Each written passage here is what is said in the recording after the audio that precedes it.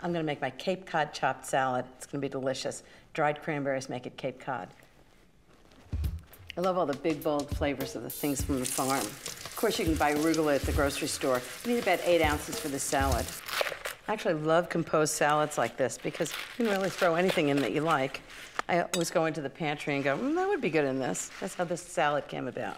So the arugula, I just cut it in pieces. Half a cup of dried cranberries. Just toss them all in. And I've toasted some walnuts. It's about a half a cup of toasted walnuts. I toast them because when they're crisp, they really have that sort of walnut flavor.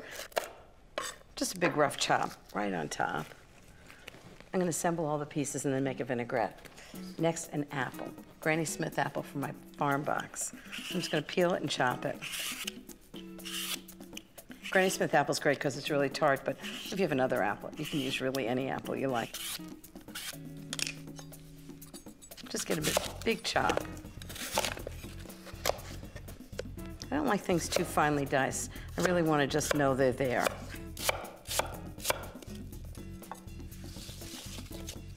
Look how gorgeous that is. Okay, next is blue cheese. I'm going to use Roquefort because I love it. I need about 6 ounces of crumbled blue cheese. Roquefort is French sheep's milk cheese. So just give it a chop and then crumble it a little bit. What a great combination is it? Sweet and piquant and peppery. It's got everything going for it in this salad. So for the vinaigrette, I want a really fresh flavor. So because of the apples in the salad, I'm going to use apple cider vinegar. About 3 tablespoons. Okay, then I need 2½ teaspoons of Dijon mustard. I want this to have lots of flavor. 2 tablespoons of maple syrup.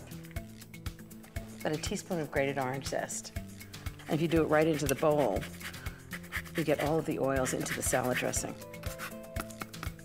Okay, and then orange juice. Okay, I'm just gonna approximate. This is the kind of salad dressing you just want to taste and make sure it's right. Fantastic. Okay, lots of salt and pepper. Vinaigrette has to be really highly seasoned. Because remember, it's just going to coat the lettuce. Give it a whisk, and then 2/3 of a cup of olive oil. The mustard actually acts as an emulsifier, so if you pour it in really slowly, it'll emulsify the dressing. Okay, that should do it. Just taste it, make sure it's right. It's great. Really taste the maple syrup. You can taste the mustard and the apple and orange.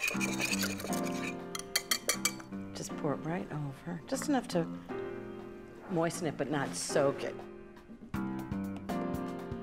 Give it a big toss, and then I have one more thing to put in. Something salty and crunchy. A little bacon that I roasted at 400 degrees for about 20 minutes. That's the last thing I put in. When I'm testing recipes, this is usually just about the time that my assistant Barbara shows up. It's lunchtime. I think this is going to be really good. Just make sure it's good. Peppery arugula. Vinaigrette's really good. It's sort of sweet and tart. This is definitely one of my favorite salads.